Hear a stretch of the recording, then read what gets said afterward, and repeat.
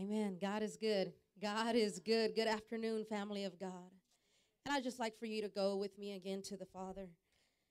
Jesus, I just want to personally thank you, Lord. I thank you, Jesus. I thank you for bringing me to this place that you, oh, so love, Father. To these people, my family, your family that you, oh, so love. I thank you for the compassion that you've given me, Lord. I thank you for the love that you have shown me here. Lord, I thank you for the anointings that I've been honored to sit under all weekend, Father. The different anointings, Father, the different words that have come straight from heaven, Father.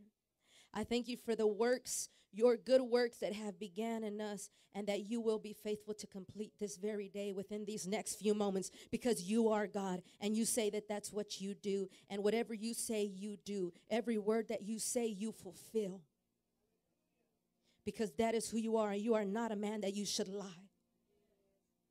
We come to you with faith, God, the gift of faith that you have given us. For that faith is not even of ourselves, but it is a gift of God.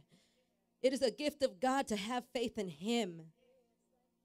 And Lord, I just thank you, for we know, we have recognized, and we have taken time to say that you are a holy God. You are holy, and we honor you, Lord. We honor you, Jesus. We honor you, Holy Spirit, and we give you room to have your way in us and through us, for us, and then ultimately for your glory, Lord Jesus. Father, I thank you. I ask that in these next few moments that we see you, Jesus. Let us see you in a new way. For it is only when we see you, then we can see who we really are in you and the plan that you have for us. Jesus, I thank you for this honor. What could I render to the Lord for all of the benefits that he has done to me, but to stand in front of his congregations and to declare that he is good and to give him thanks. I thank you, Lord, for who you are. In Jesus' name, we're ready for you. Amen. Amen. Wow. I'm so honored to have sat under the anointings the anointing that is still here, very present. My name is Gonzalez. I'm from Houston, Texas, born and raised there. I sit under my pastors, Tommy and Rachel Birchfield, out in Columbus, Texas. They're directors of Texas Bible Institute, Discovery Camp, more than 25 years of leading young people to Jesus. And now, just more recently, in the last 10 years, they've planted the church, Believers World Outreach Church in Brookshire, Texas, where we believe that the Lord put us on the edge of Highway 10, Interstate 10, because that is, we say that the church's driveway is God's highway. And we believe and we declare that we're opening up that region for the Lord, just as Journey Church is opening up this region here for the Lord. And I know that God has already shown himself faithful here in this place, but you ain't seen nothing yet, Pastor. You haven't seen nothing yet, Journey Church and Lancaster and Dallas and surrounding areas. And I just say thank you. I say thank you for the invitation. Thank you, Sally and David Purvis, for loving me, for inviting me, for just letting me be a part of you and everything that you are doing for the Lord. I thank Sister Rod. I love you. I love you, and I want to tell you that I'm forever changed just by meeting you, because the fire inside of you has ignited something in me that I know is eternal, and I just want to say thank you that you have changed my life forever, and I'm forever impacted by you. And to everybody else that has served and just been here, just the fact that we showed up, and others didn't, that says a lot to God. It says a lot to the pastors, and it is an honor. It is an honor to be here. It is an honor to be here and not in a hospital bed. It is an honor to be here and not stuck in a jail cell. It is an honor to be here and not laid out in the street somewhere. Because maybe a lot of you were there at a time and you're not. You're sitting here in this chair today in the presence of God. I was in all those three places that I just mentioned, and I'm so honored, and I do not take it for granted that I am here in this holy place, and I am grateful. And there is no other place that I would rather be but in the love and in the presence of God. I'm nobody special. I'm just grateful. I'm grateful that the Lord has saved me and changed me and is just using me as much as he wants to, as much as he gives me grace to. And I'm here to do what he has told me to do. I didn't know the Lord growing up, but about 5 years ago, after an ordeal, which I will go into in a few moments, the Lord spoke to me and he said, you must go back to the hospitals and tell them how I healed you. You must go back to the jails and tell them how I set you free. And lastly, but not least, he said, you must go back to the churches and let them know that I still do miracles. That is the word. That is why I'm here. He told me that 5 years ago, even before I was even in a church. But again, the Lord always fulfills what he says. I want to stir up something in you and in me in these closing moments of this oh so anointed convention. You know, just the convention that this ministry is under, igniting new life. You know, we need to take time to recognize these things because igniting new life is something that was birthed out of the heart of God for a purpose. And it's not hard to figure out. The purpose is to ignite new life. That is the purpose. Ignite new life in us. Ignite new life in our churches. Ignite new life in our dreams, in our bodies, in our mental states, in our communities, in our cities, in our nation. Ignite new life. And he has given us the honor to be a part of it. Igniting new life. Ministries international, all around the world. And this very convention, mine eyes have seen the King. My eyes have seen the King. I'm letting you know that if you've been sitting here, whether you got here Thursday, Friday, or today, and if you have not seen the King yet, you're going to see him before you leave. And if you've already seen him, you're going to see him in a greater way before you leave, because we are taking the time to honor him and to let him have his way, and he does not fail his people. He does not fail his people.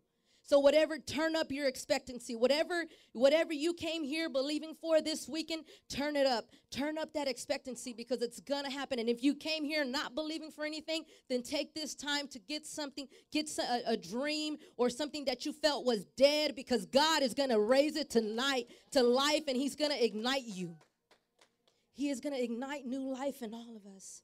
My eyes have seen the King. If you have your Bible, I'd like you to take it out.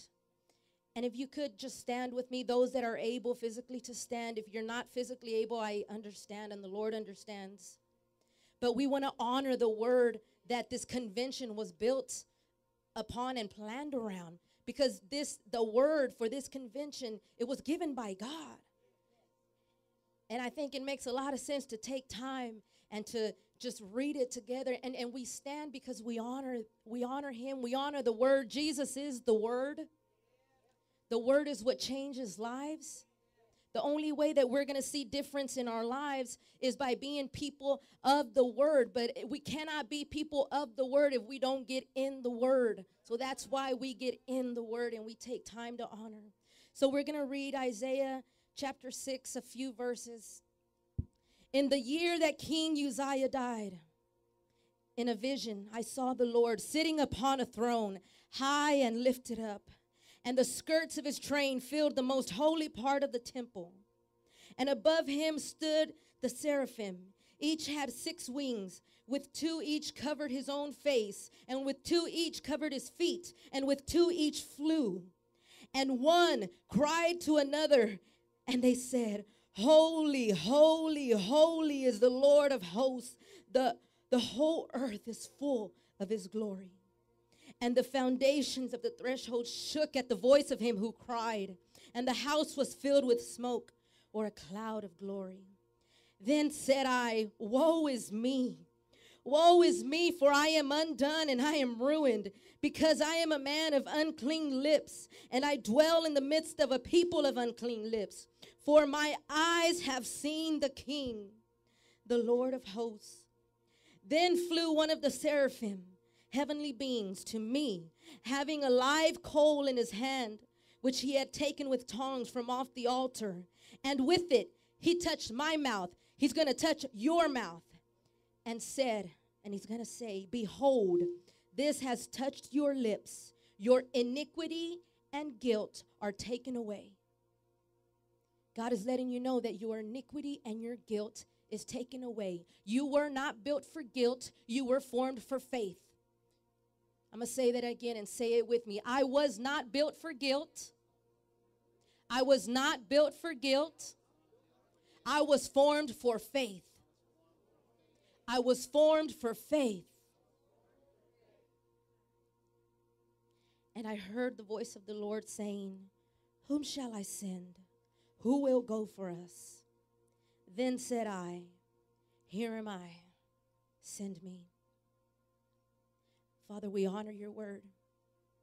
And we thank you that in these next moments, God, you're going to reveal yourself to us. And you're going to ignite new life in us. And we're going to see the King. And all of our guilt and all of our iniquities will be taken away as we enter into your holiness. In Jesus' name, amen. Thank you. You may be seated. I don't do that for me. We don't do it for us. We do it for God. He is worthy. Mine eyes have seen the King.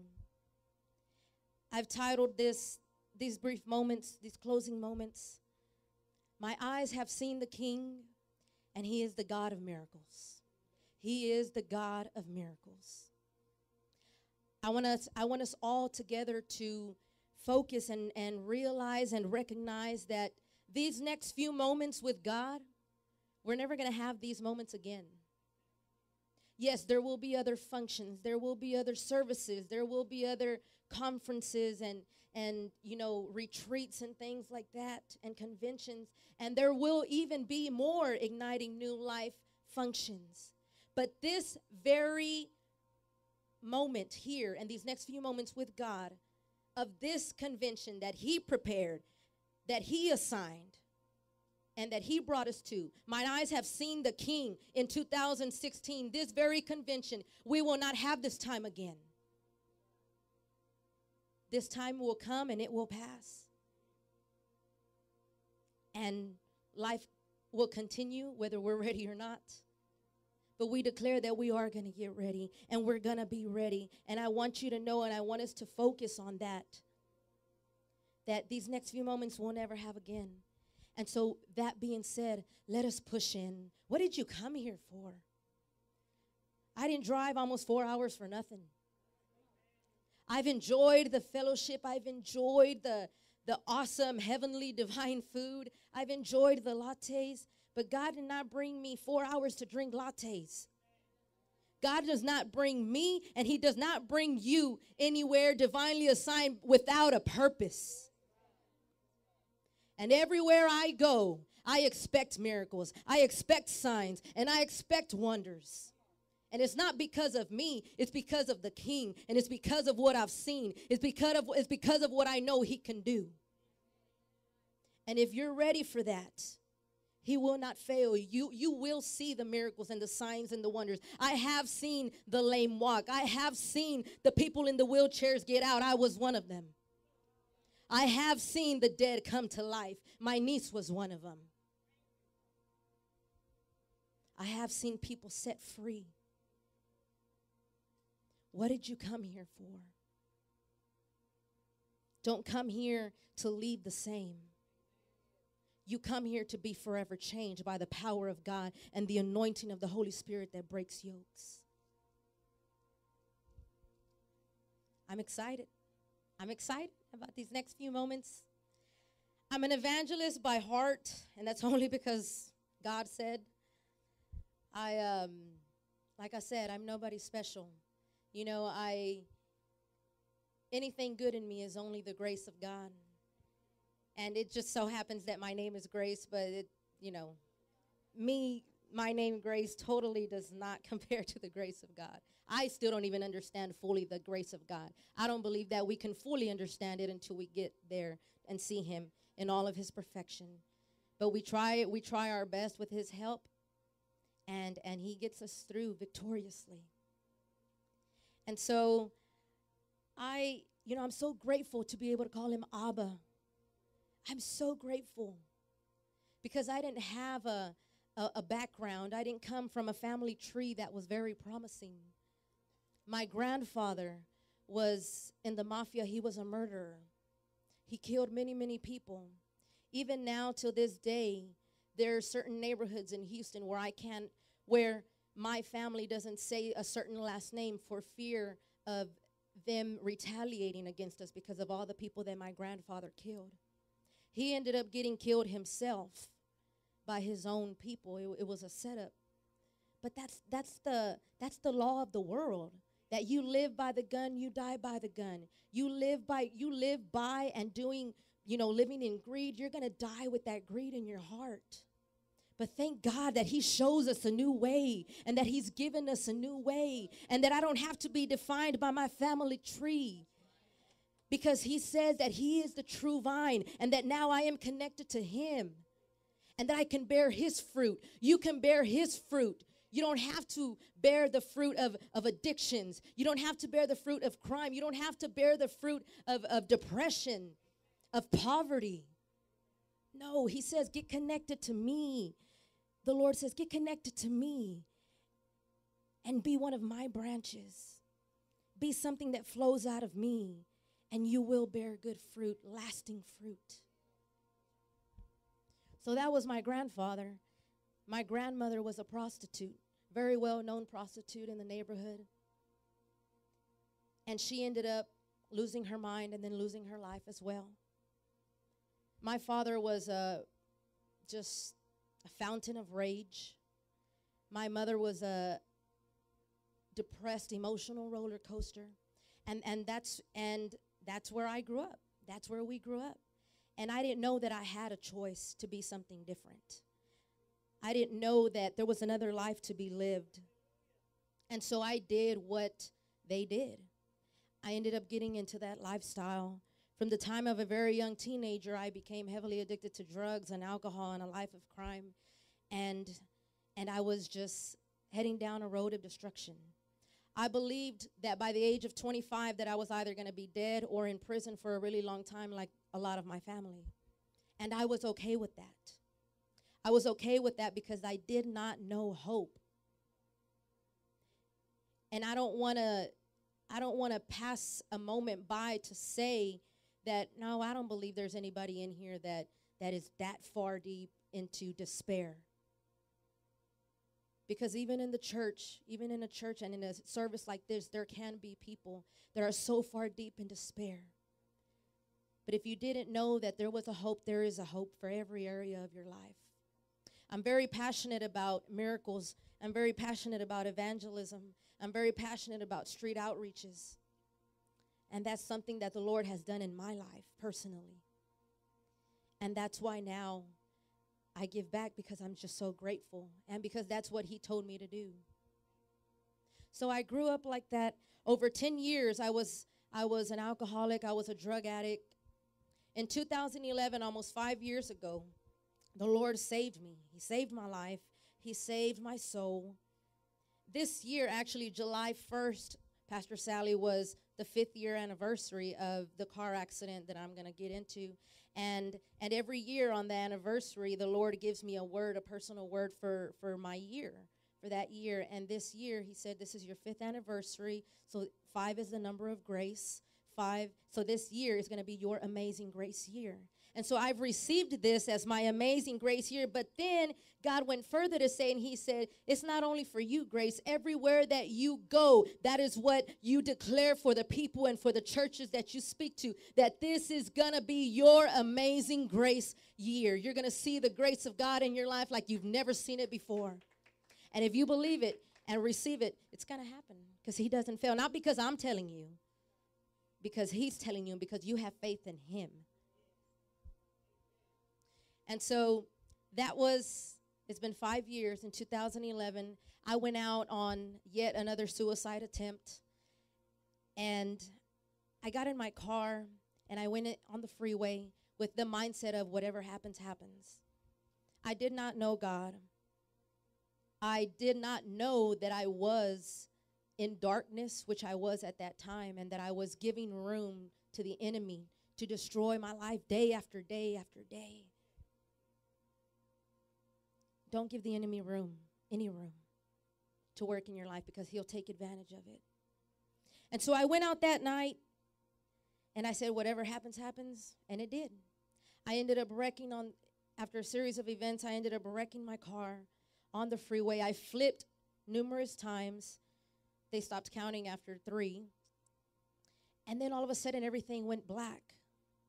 I don't exactly know how much time passed before I heard a voice in my ear. And it was a man. I looked, it was an elderly man who I now believe was an angel sent by the Lord.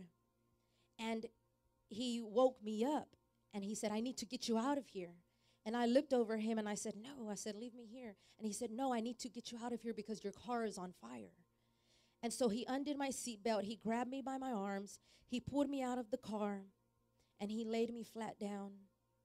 This is midnight on a giant Houston freeway. For whatever reason, there wasn't a lot of cars passing by. It was dark. I was alone. And then it started to rain. You know, when things are bad, the enemy, and you give room to the enemy, he'll take things from bad to worse.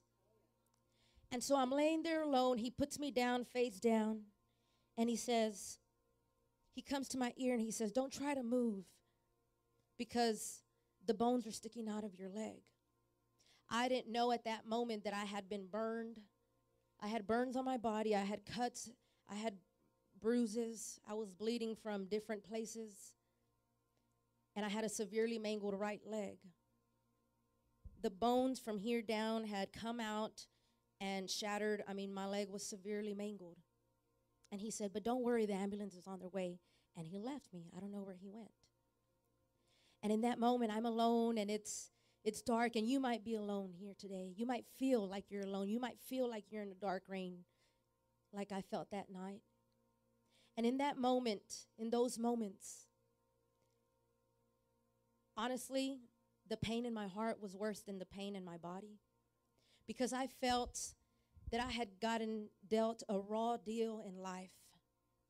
And I was angry at God, if he existed. I didn't even know if he existed, but if he did, I was mad at him. And I was a person that was always very real. I still am, for the glory of God. And in those moments, I looked up at the sky, rain falling on me, just at the point of death. And I spoke out of my mouth. And I said, really, God? Now this? And then I turned my face from him, as if in disgust. Let me encourage you to be real with God today. God's not looking for a show. We're not looking for a show. We're not looking to see how high you jump. We're not looking to see how much you clap. Let me give you the freedom to say that if you're hurt, you're hurt. If you're angry, you're angry. If you feel like you're desperate, then you're desperate. It's okay. Be real with God, because when you're real with God, then he can get real with you, and he will show you his real power. So I want to give us that freedom to be real in the presence of God today. And so when I turned my face down, I woke up in hell. I praise God for Sister Pastor Rita here, who saw heaven. Well, I was the opposite. I went to hell. I went to hell. Not even knowing that there was a real hell, because I didn't know that there was a real God. And when I opened my eyes and I was in hell, and I'm not here to give you a big, flashy story of this was hell and this and that, because I wasn't there for very long, and I'm so glad that I wasn't there, and I don't have enough stuff to write a book on hell. I don't want enough stuff to write a book on hell. I was there for only a few moments, and all I saw was flames. But even more than what I saw is what I felt.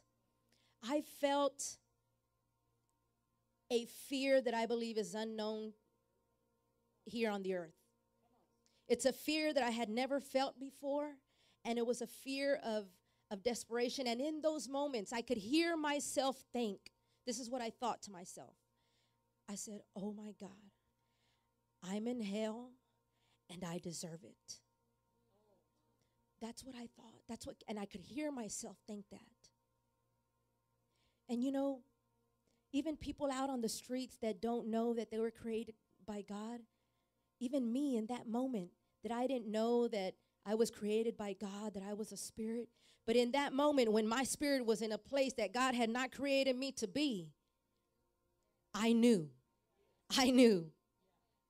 And somehow I knew that I deserved it, not even knowing anything of the scripture. I mean, you got to really put yourself in my position, that I didn't know the scriptures of, sin leads to condemnation and God gives you righteousness. I didn't know that. But in that very moment, my spirit knew I deserve this. I deserve this because I'm a sinful person. So trust God. Even if you don't have the words to say, trust God that when you get in his presence, that he's going to minister to you. He's going to minister to your spirit because he created you. And so as soon as I thought that, I just felt like I went, shoo, and I woke up in an emergency room. But I could not get the sight and the fear out of me of what I had saw. And I don't think it's a coincidence. And and Pastor Rod didn't know that about me. And I don't think it's a coincidence that this title of this convention is I have seen. Because seeing is different from looking. Seeing is different from looking. Because you can look and look away. But what I saw, I couldn't unsee. Those flames that I saw, I couldn't unsee. I thank God now that I have seen Jesus and I can't unsee Jesus. And that's why my prayer for us today and for you today is for all of us to see God in a new way and to see Jesus here present. Because when we see him, that changes the rest of your life. It changes the way you live. It changes the way you think. It changes the way you love people. It changes the way you feel. It gives you passion and it gives you zeal. And it pushes you to push past the pain and push past weariness. And anything that comes to me throughout the day, I push past it because I have seen glory. I have seen glory. There's a scripture in the Bible that says that the glory of God is in the face of Jesus Christ. That's why it's so important to see the King. That's why it's so important to see his face. Because the glory of God, the glory, your hope for glory is in the face of Jesus Christ. And so I wake up in an emergency room, and there's surgeons running all around me, and I'm this hardcore gangster woman turned into a crying baby at that moment. And I was alone again. And I just remember that fear. And I grabbed one of the surgeons by his coat. And I looked at him and I said, please, don't put me to sleep, because if you do, I'm not going to wake up. I really believe that if they put me to sleep, I was going to end up in hell again. I wasn't going to make it. And it was such a crippling fear. And he looked at me and said, I'm sorry, but we have to try to save your life and save your leg. And in those moments, I knew that he wasn't going to listen to me. And you might have had moments like that in your life where you've tried to reach out maybe for help. You've tried to tell people how you feel. You've tried to express yourself. And people respond the best way they can, or sometimes they don't. And that's where I was in that moment. And you just know, they're not going to listen to me.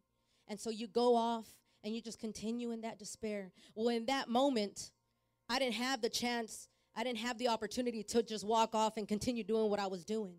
It was a matter of life and death. And in those moments, I said, the only thought that came to my head was, well, I'm alone. Let me try to talk to God again.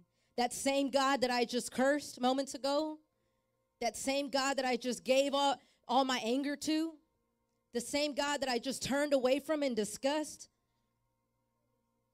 let me try to go to that God again. He is your only hope,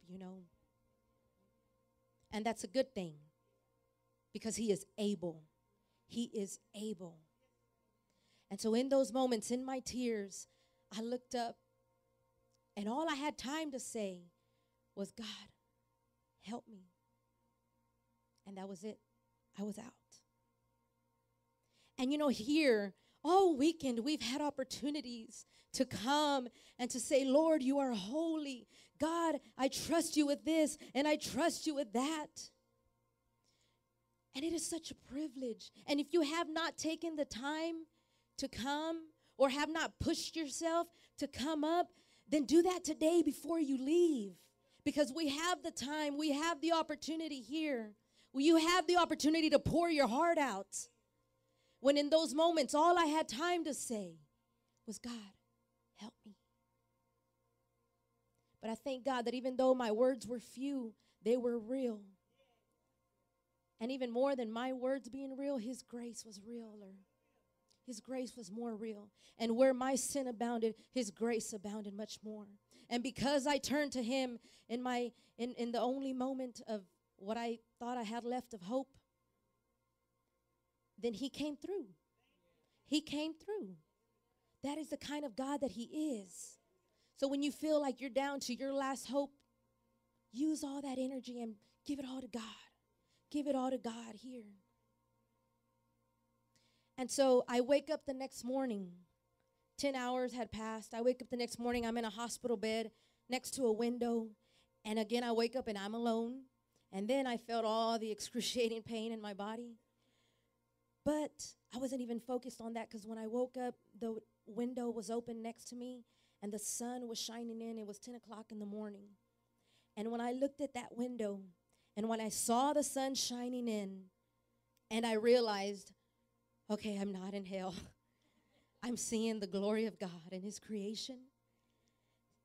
I knew by myself. I didn't have a pastor there. I didn't have a preacher. I didn't have a brother or sister in the Lord there. I didn't have anybody to tell me, hey, this is what happened to you. God saved your life. He did this and it was his grace. No.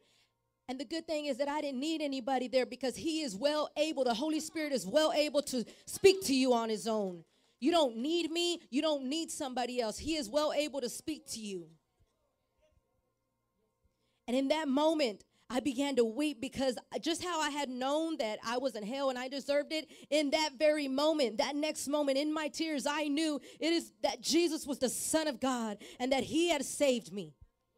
I knew it. And in that moment, in my tears, by myself, again, nobody to tell me, hey, there's something called the prayer of repentance or a prayer of salvation, or this is how you give your life to God. I had nobody there, but God is well able. He created me. He created you. And in that moment, in my tears, with a humble heart and a grateful heart, I said, okay, God, now I know.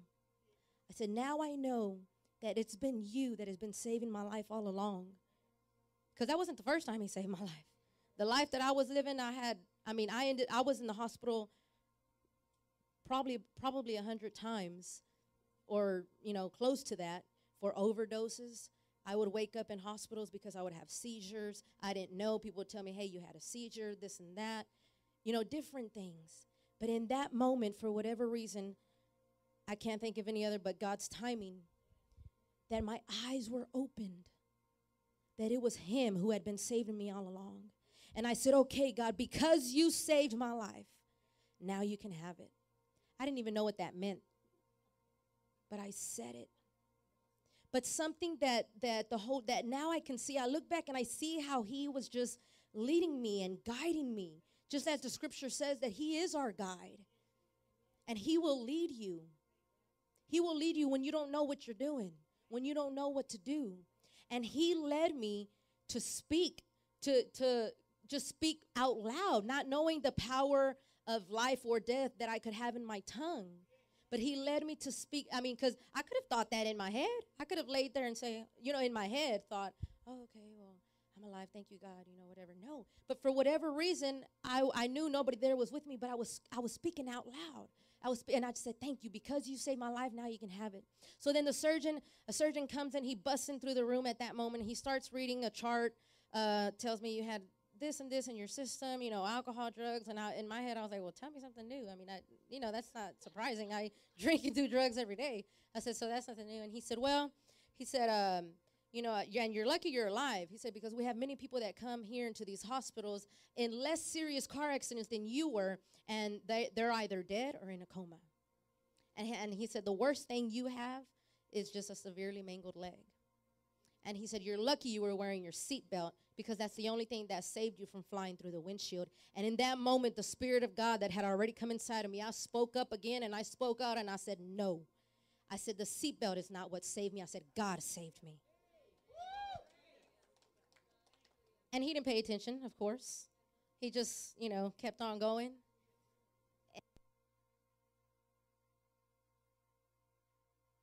Testing. Testing, testing, testing. We're good, we're good. It might be going out, though. And so he began to read the report, and he said, well,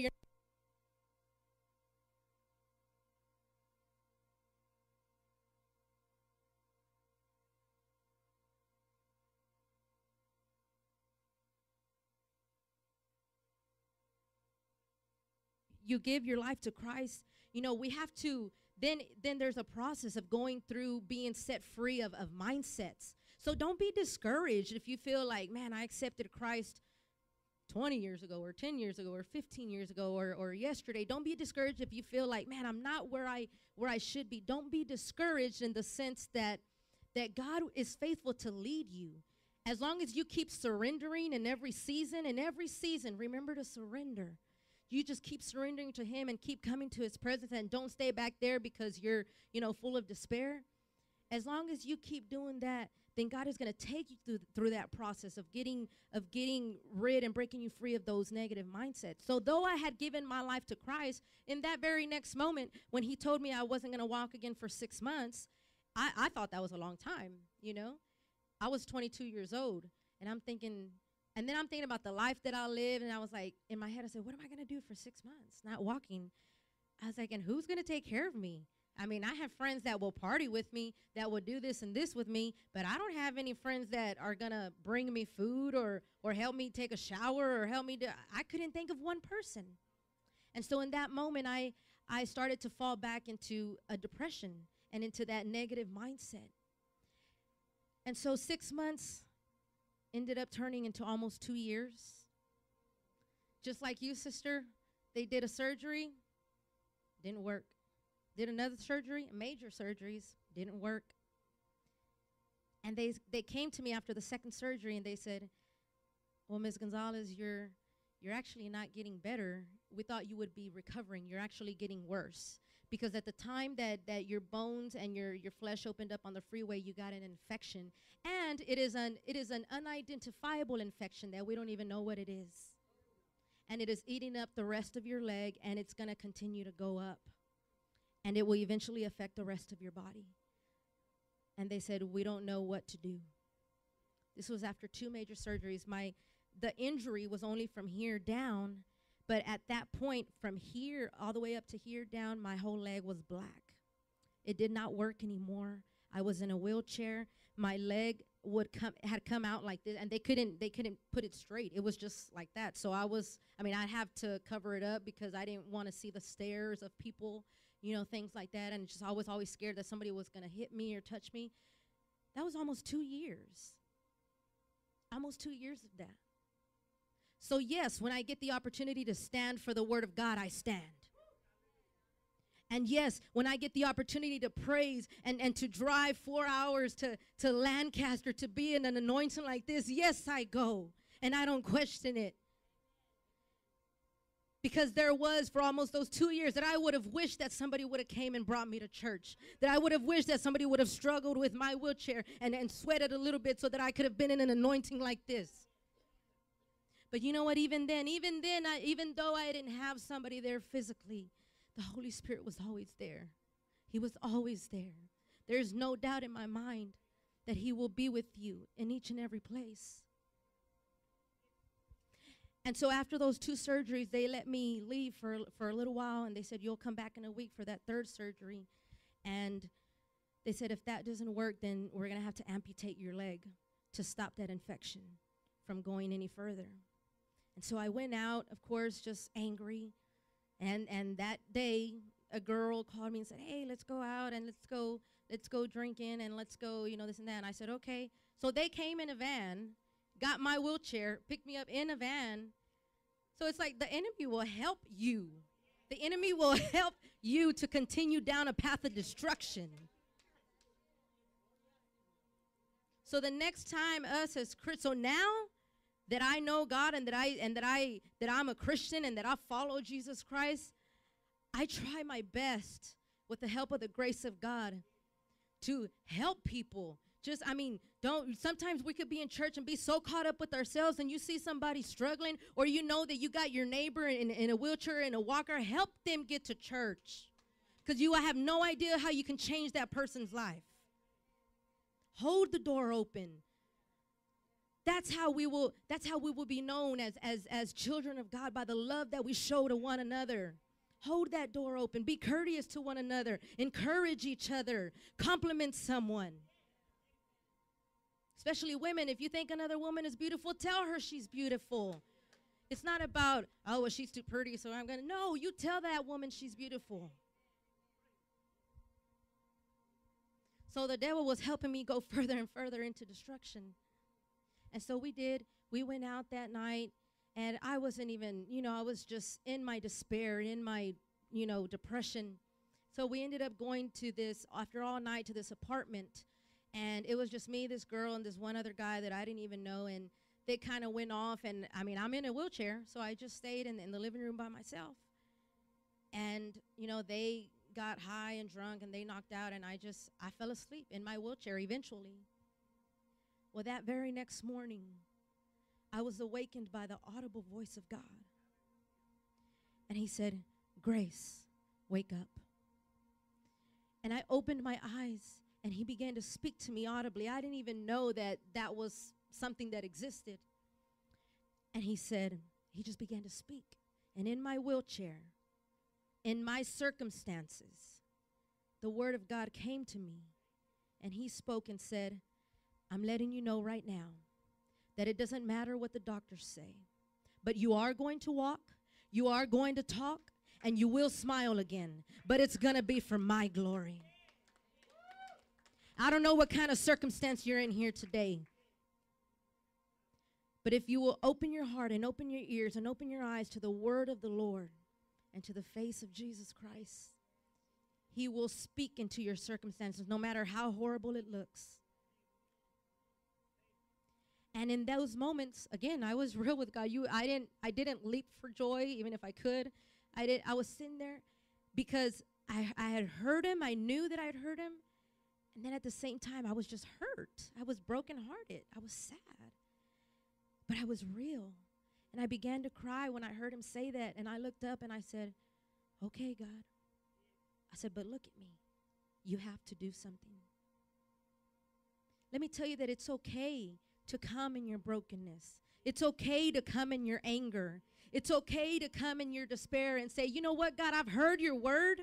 I've heard it. I've heard it all weekend. But look at me, God. I don't even know how. I don't see how. I don't see how. But you have to do something. If they say that you are who you say you are, then I believe you to do something. And I promise you that he will. I went back after that a few days later to the hospital for supposedly another surgery. And they actually went in. And then when I woke up after that surgery, the surgeons came and they said, well, we don't know what happened, but you don't have that infection anymore. He said, you don't have that infection anymore, and you've actually started to grow a little bit of bone. And in that moment, I began to weep. I began to weep because in front of the surgeon, I didn't care who was around, because I knew what I had heard from the Lord, and I knew that his word had come to pass. And I knew in that moment that he was real. And I knew that from that moment forward, it was just going to be glory to glory. And it was a process. So the infection stopped. It was a process. You know, I had to learn how to walk again. I went from the wheelchair, I went to a walker. Then I went to crutches. Then I went to a cane. And I mean, that took another almost half a year. And then I remember when they finally released me when they were finally going to release me, all of, from all the hospital visits and everything, they sat me in a room and they said, well, they said, you can walk, but you're never going to be able to run again. You're never going to be able to jump again. You're never going to be able to do anything, that requires, using your ankle much, because I don't have an ankle anymore. Actually, from here down, I'm standing on one pole, and my ankle, I can't, like you do this with your foot, I can't do that with this foot anymore because it's just metal. I don't have no ligaments. I don't have anything. So that's why I have a limp. That's why I'm stiff in this leg.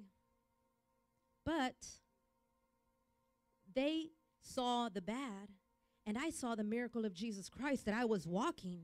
And so they're telling me, so, sometimes we just got to switch our focus a little bit, because they told me, well, you can walk, but you're never going to do this. But you're never going to do that. And it's like, whoa. What happened to, we're going to cut your leg off, but now you can walk? And what happened to, you have an infection that's going to eat up the rest of your body, but now you have no infection? What happened to that? And so even though while they were speaking all this negativity to me, all I heard was, you're going to walk. That's all I heard. That's all I needed to hear. And even while they continued to speak a negative report, again, I heard the audible voice of God. And ever since then, I hear the audible voice of God. I'm not going to say it's every day, but I hear it often. And that is a gift of God that he offers to anybody. And he doesn't just speak to me like that. He speaks to me in other ways, and sometimes I don't hear from him, and it's his doing. And I receive however he wants to speak to me. And in that moment, in that room, while they were giving me those negative reports, I heard the voice of the Lord, and he said, Grace, don't worry. He said, because they said that you cannot run physically, I'm going to cause you to run spiritually. And that was it. And I've been doing that ever since.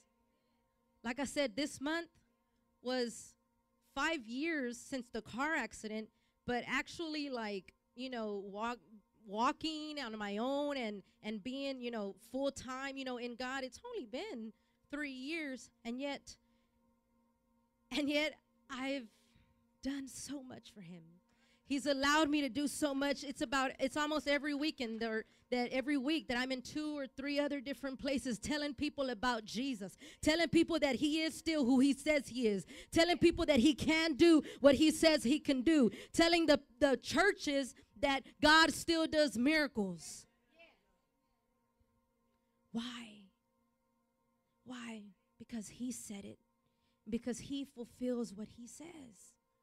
If you had a word from God, if God told you something 20 years ago, like you with the CD, look now at the fruit, and it has such an anointing on it. You have such an anointing. And that is the word of God that was fulfilled, that has been fulfilled. I want you to think of something, a word, it could have been 20 years ago from God that he told you, or a dream, or a loved one, something that you feel has been lost or died. And I want you to think of that in these next moments. Because in the closing moments, you're going to have an opportunity to come and offer that, what you thought was dead, what you thought was lost. Offer it to God and watch him ignite a new life in it. And he has caused me to run spiritually. And I tell you that not for me. I know what he's done in my life. I know what he's doing in my life. I know what the relationship I have with him every day. I don't have to explain that to people.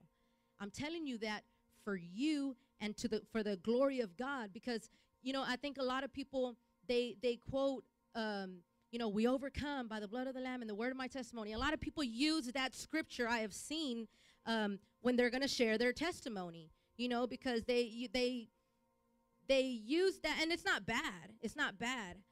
But I started to realize, and God showed me that a lot of us, and I probably even did it in the beginning without knowing, that we focus so much on that part of the scripture, my testimony. And it's like, but if it were not for the blood of the Lamb, I would not even have a testimony. So that's why I share my testimony, but it's not about Because it is. It's a creative miracle that I was in a wheelchair and now I'm walking. It's a creative miracle that I was bound heavily with drugs and alcohol for over 10 years, and then now I'm free for the glory of God and free indeed.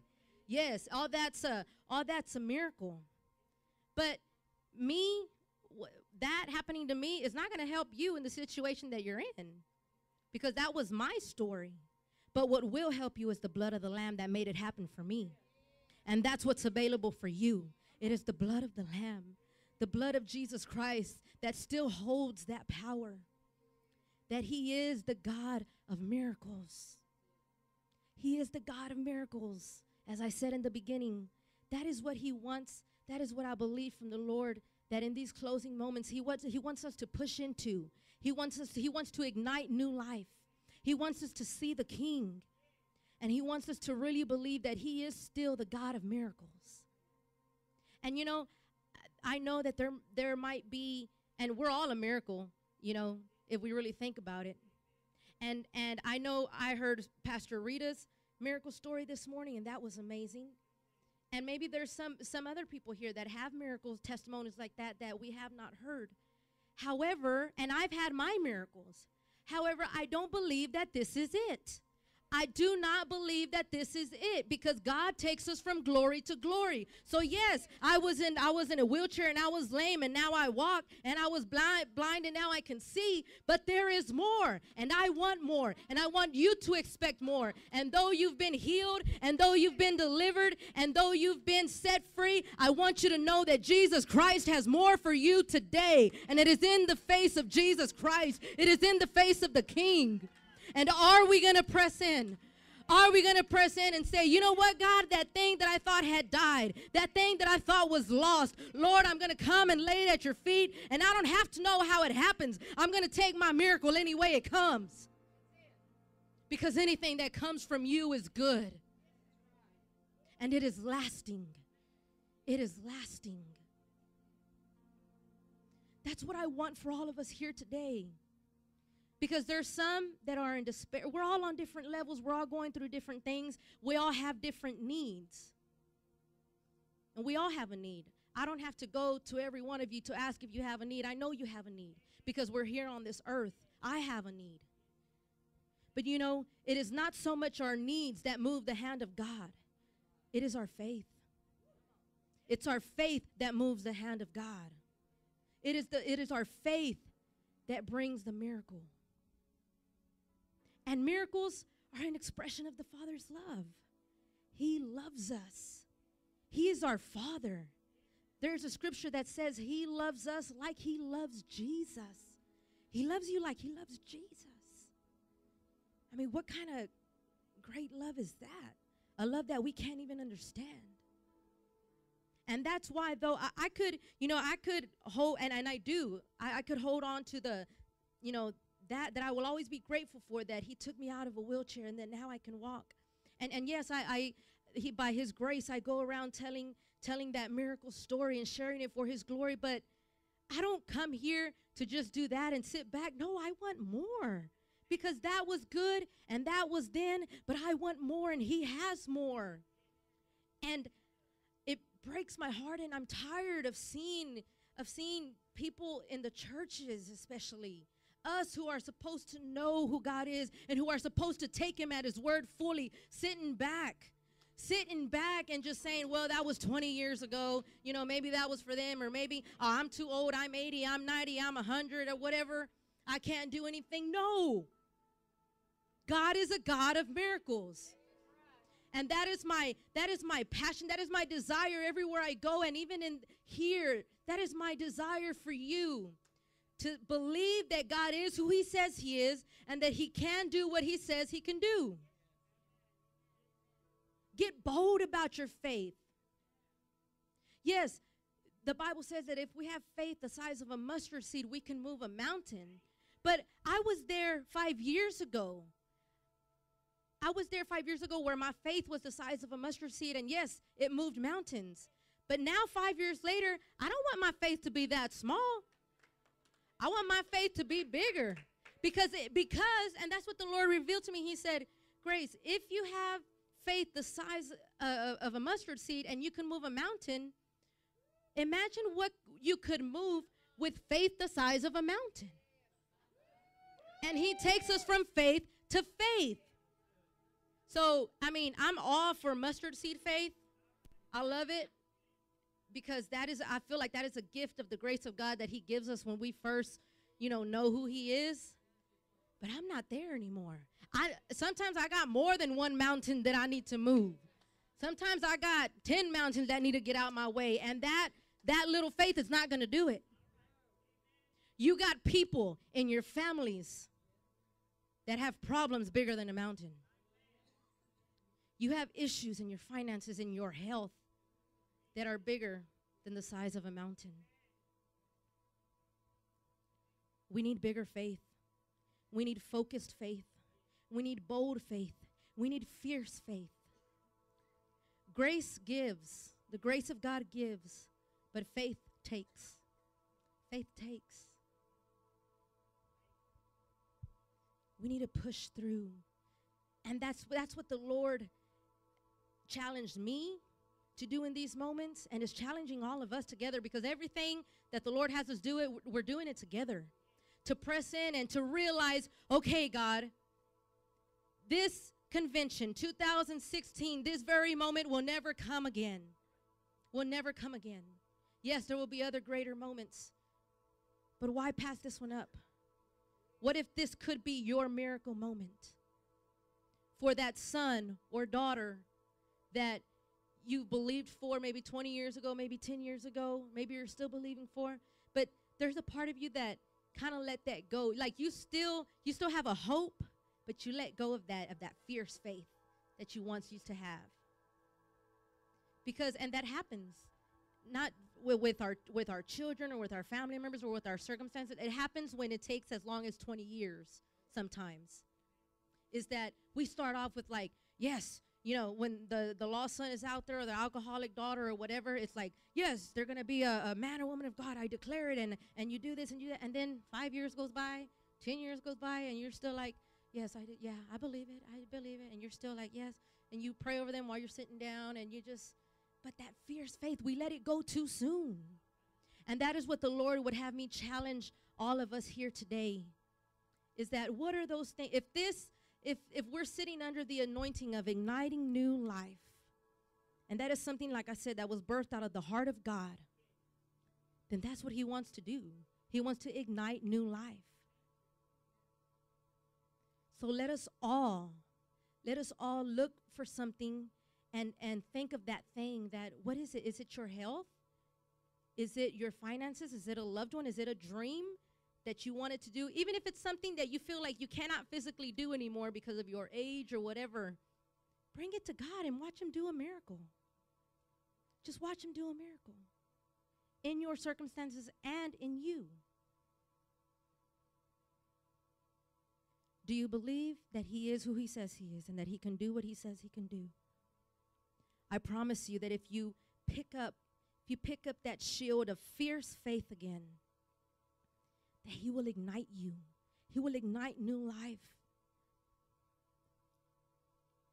He will ignite you so much to, like how my brother over here said so beautifully last night, I don't need a cheerleader to get me pumped up. I don't need somebody to manipulate me to having a passion for God. I know what he's done. I know that he's a God of miracles. And that's what I want for you to believe again. And if you believe it, well, believe it some more. Don't be closed off. Don't be closed off. Just be open. So these are these final moments. What are we going to do? What are we going to do? You decide right now what you're going to do with these closing moments. I'd like for you to close your eyes. Decide in these moments, these closing moments, Lord, you ordained for me to be here under the anointing that you birthed in Igniting New Life Ministries. Whether you're a part of it or not, by membership or not, it doesn't even matter. It's something that was birthed out of the heart of God, and we're sitting under that anointing. igniting new life. And Isaiah 6:5. My eyes have seen the King. So that's what he wants to do in these moments. He wants to ignite new life. He wants to reveal himself to you. And he wants to show you that he is still and will always be and continues to be the God of miracles. I believe in you. I believe in you.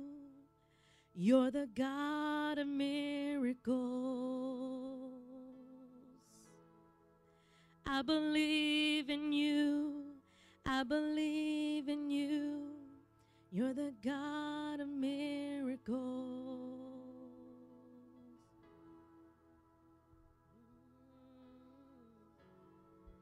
I believe in you. I believe in you. You're the God of miracles. Do you believe it today? Do you believe that he can ignite new life in you? The God who was and is to come. The power of the risen one. He's the God who brings the dead to life. He's the God of miracles. He's the God of miracles. Oh, yes. The God who was and is to come. Let the word just go over you today. The power of the risen one. The God who brings the dead to life. You're the God of miracles. You're the God of miracles. Oh, yes. He's the God who was and is to come. The power of the risen one. The power of the risen one. The God who brings the dead to life. The God who brings the dead to life. You're the God of miracles. You're the God of miracles. We were created to worship the God who was and is to come. The power of the risen one. The power of the risen one.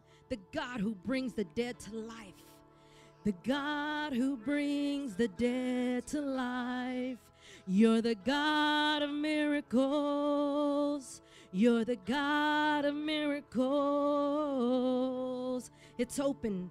His throne room is open. I would encourage each and every one of you to push your way down here. Come down here. And when you get up here, come all the way as far as you can get to leave room for the other people. These closing moments, what are you going to do? What are you going to do? Are you going to press in? That thing, bring that thing that you thought was dead. Bring that thing that you thought was lost. Maybe it's your health, your family, your finances. This is it. We will never have these moments again. And let the word be sung over you. Let the word of God be washed over you. Let the anointing of God break the yokes of bondage. And you say with everything in you, even if you don't believe it in your mind, but you speak it with your mouth. It doesn't have to make sense in your head. You speak it with your mouth and say, God, I believe that you are who you say you are and that you can do what you say you can do. Not just for everybody else, not just for the people who are ministering, but for me, God. And I don't know how you're going to do it, but I'm going to stop asking how. All I need to know is that you love me. And miracles are an expression of the Father's love.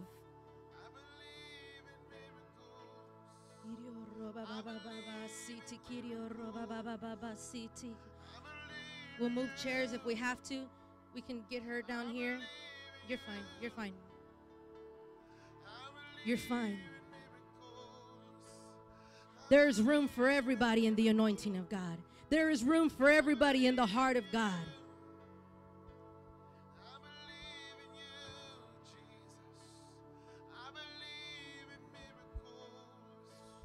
I believe in miracles. I believe in miracles.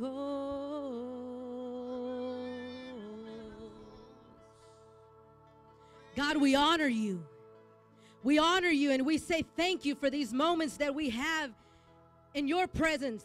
These moments that are so unique that will never come again. This exact moment will never come again. That is why, Lord, we press in and we press through. Because we know that these moments here, what we do in these moments is going to last for eternity. It's going to last for eternity. And when we go to heaven and God starts to read us about our lives, he's going to say, remember when you were in Igniting New Life Ministries in that convention in 2016, and when you decided to believe me, that is where there was a shift in your body. That is where there was a shift in your finances. That is where there was a shift in your mindset. That is where there was a shift in your church. That is where there was a shift in your heart. And you're going to be so glad that you took these moments, that we took these moments to say, God, you are who you say you are, and you can do what you say you can do. And we will live our lives as such. We will speak our words as such. We will love people as such. We will encourage people as such. We will not be afraid to share the gospel even in these times.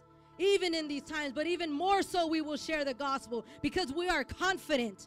We are confident in the gospel and what you say you can do.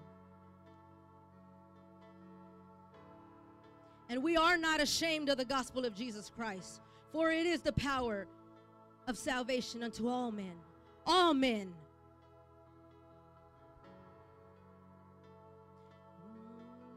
He's the God who was and is to come.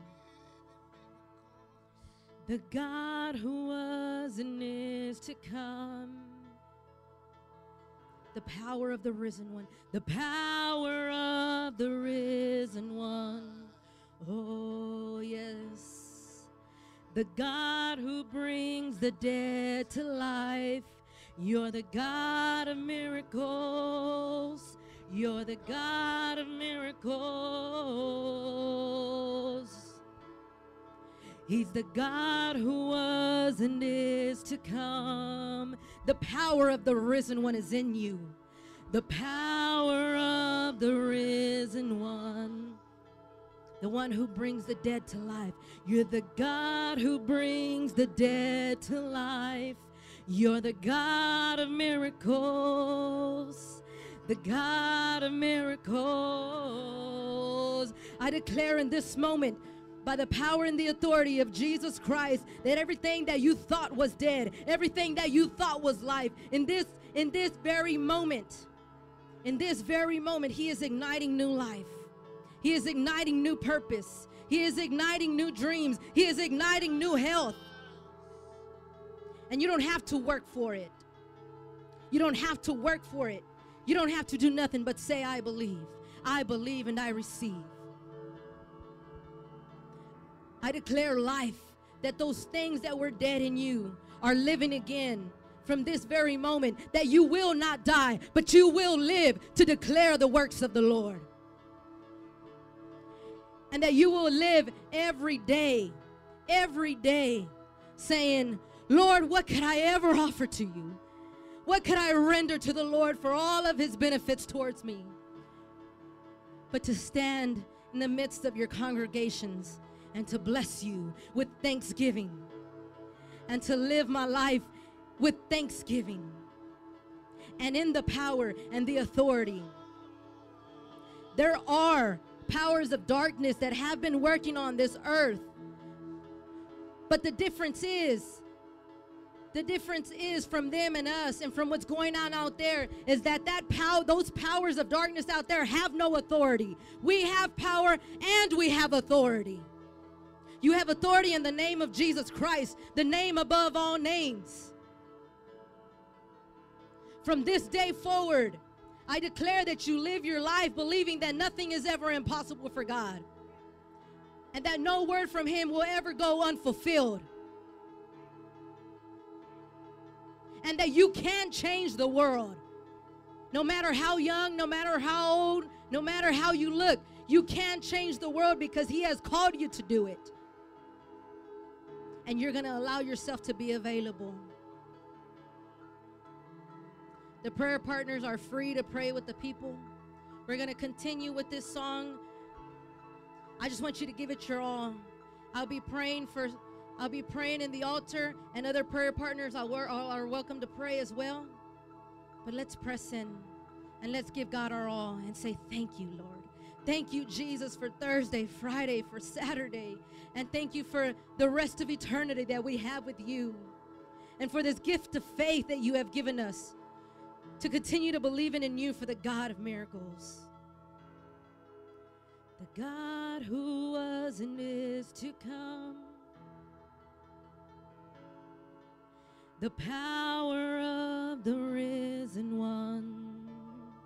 Oh, Jesus, you're the God who brings the dead to life. You're the God of miracles. You're the God of miracles.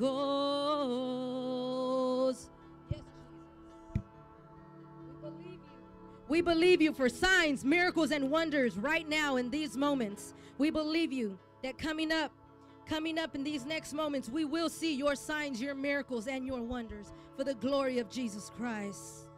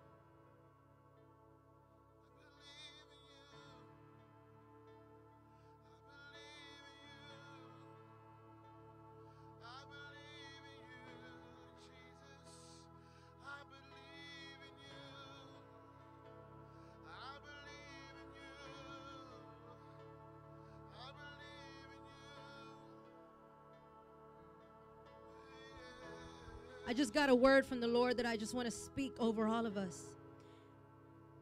That thing that you thought disabled you, whether it be physically, financially, mentally, educationally, physically or spiritually or emotionally. That thing that the enemy tried to use to disable you, that very thing God is going to use to enable you. Not disabled, but enabled for the glory of God. Not disabled, but enabled for the glory of God. I'm not disabled, but enabled for the glory of God. Doesn't matter what anybody else says. Doesn't matter what doctor's reports say. It doesn't matter the handicap sign that they gave me. It doesn't matter about my limp. It doesn't matter of my stiffness. My physical pain doesn't even matter. I am not disabled. I am enabled for the glory of God the Father. We are not a disabled church. We are not a disabled body of Christ. We are enabled by the grace of God to do the works that he has called us to do. And we will change the world. We will be bold. We will see signs, miracles, and wonders in our day. Because it's the same God. It's the same God. He does not change.